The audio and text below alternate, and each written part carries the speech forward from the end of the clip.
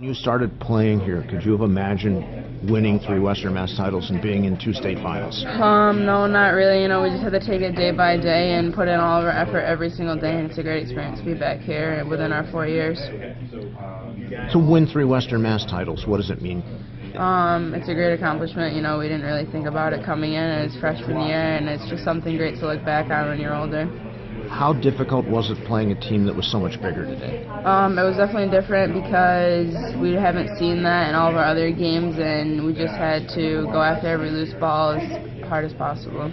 Your offense in the first quarter against the man-to-man worked. How much did them changing to the zone affect what you wanted to do offensively? It definitely affected us because we couldn't get the ball inside as much, and our outside shots weren't really falling.